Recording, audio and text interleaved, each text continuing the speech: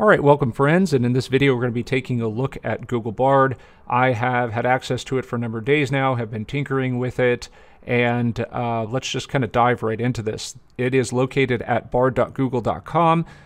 They're just starting to roll out access. If you don't have access to it yet, you hopefully should soon if you were signed up for the waitlist.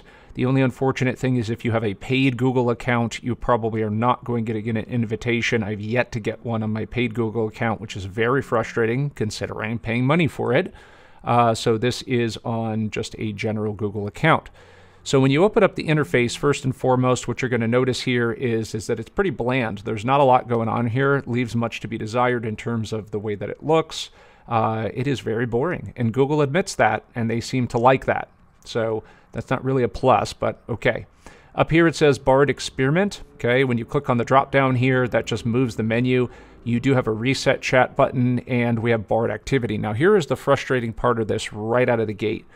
Unlike ChatGPT, you're going to see a stream of all your conversations in your chats. Bard does not offer that. So what happens is you get one of these. You just get your prompting area here in your conversation, but it will not save it. It will save what you have entered into the prompt over here into the Bard Activity tab, but you will not have the entire chat. So the only way to actually save what you have done in your conversation is to copy and paste this into a separate document. That is extremely cumbersome, and as you're going to find out here as we go, that is a big hindrance to using this tool. So it does have an FAQ here, help and support, yada yada. So over here, of course, it says Bard is still in the experimental phase, and chatting with it and rating its responses will help improve the experience. So it's still pretty early here. So it's always asking for feedback, as you will see. Over here, you can use your microphone to enter in some prompting here. But of course, as with all language translation between audio to text, it's oftentimes not very perfect. Okay?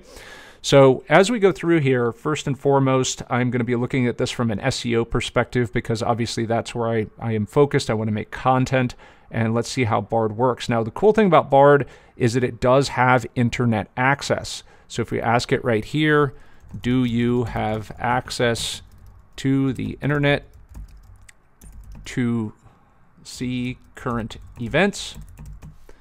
And what you're going to notice here is that in the streaming here, it doesn't have that little chat function moving here. It just spins, and it just pastes the information here. You won't see it kind of like type it out as you do with ChatGPT.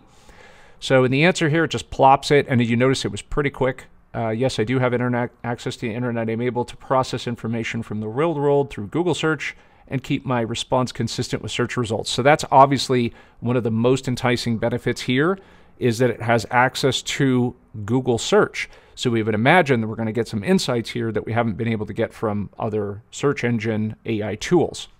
So after every response here, you get a thumbs up, thumbs down. You can generate the new response. You can also Google it. Okay, so there's still a strong emphasis. Obviously, Google is motivated here to get you to go to search because that's where there's a lot of advertising dollars, right? So they're not willing to give that up yet. Over here, you'll see other drafts. This is an interesting one. You'll click on this. It will give you different responses, and you can search through here to see if there is something different that is more valuable. Okay, so we're going to get rid of that. Let's see what these drop-down tabs offer. We can copy it, and again, this is what I was talking about, copying this information so that you could paste it somewhere else. So another question that we're going to want to know right away is, do you have access to Google Keyword Planner data? And of course, it's going to process here, and it's just going to vomit that response out here real quick. There you go. We have access to keyword planner data. I can use it to research keywords. So this is pretty cool, and this is what is going to save us some extra steps. If we could just go to the chat bot, we can get keyword planner data and then just get it right out. So the other thing that I've noticed here, and this is something that is interesting, is that it does also tell us on previous searches that it has access to SEMrush. So do you additionally have access to SEMrush website data? And we'll ask it that, and it additionally does. Okay, there it is. I can use it to analyze websites' traffic, keywords, and backlinks. This information is going to help me identify keyword opportunities. Okay, so now we can kind of put this to the test here and to see if it actually will do a good job with this. Now, as usual, I always go back to this. Some of you find this entertaining. I go to tree removal services just because that is the consistent one that I always use. So those of you, if this is your business in here, I'm not picking on you. It just happens to be the first thing that's on here. So if I go to this site right here, we're going to copy that link address, and let's go back over to Bard, and we're going to enter our prompt here, and let's just do something very simple. Take a look at this website and tell me what the top ranking pages are for traffic. Okay, and we'll paste that in there, and then we'll hit enter. Let's see what it says. Okay, so the top ranking pages for traffic on this website are tree removal, tree trimming. Okay, so these say these are the pages, okay?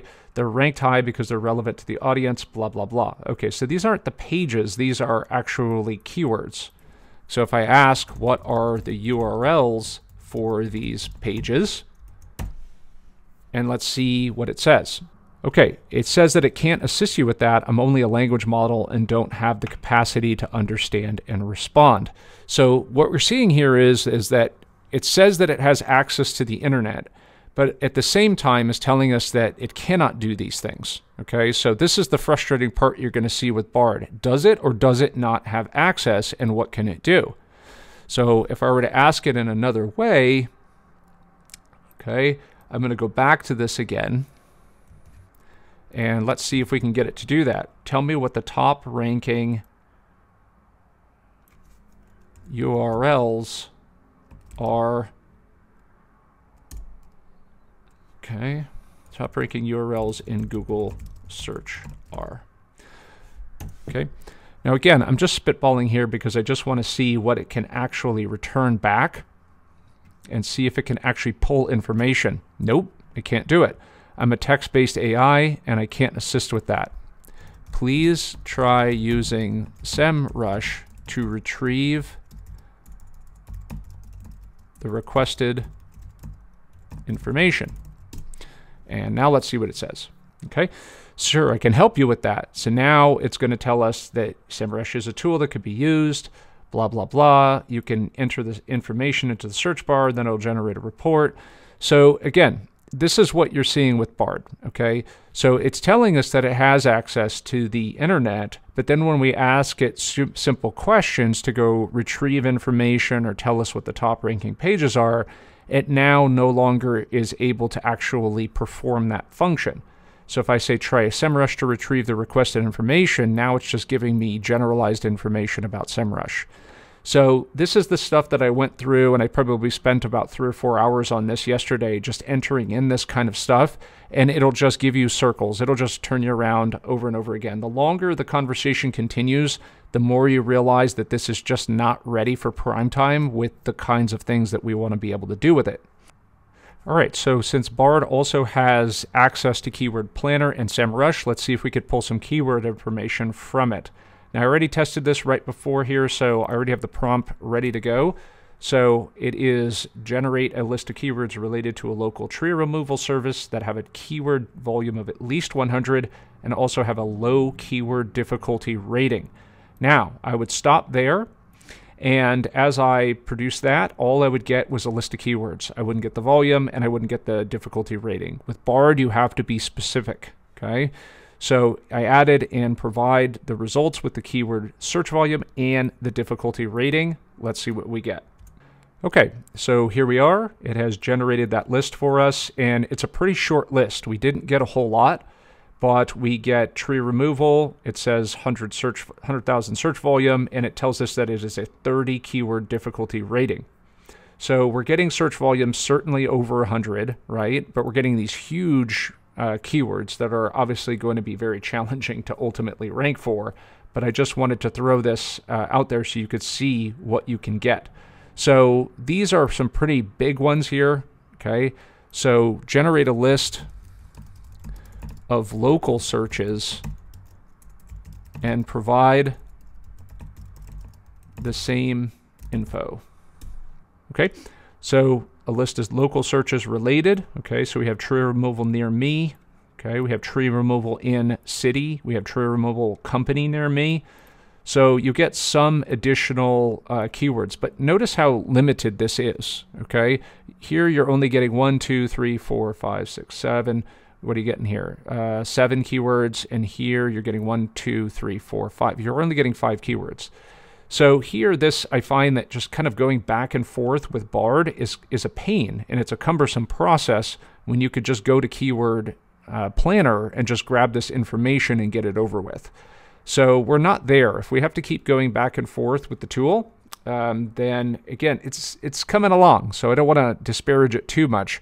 But the problem here is it's just not ready for speed. And that's what most of us are ultimately looking for, which is to cut down the amount of steps that are necessary in order to do our proper SEO research, generate content, and so forth. Okay, so that'll about do it for this kind of quick intro review of Bard. Overall, it's okay. It's got a long ways to go. So if you're looking for speed and efficiency, use your keyword tools to gather what you need, and then hop over to something fast like GPT, in particular GPT-4, which take a look at my other videos. I'll talk about that in order to get the actual work done.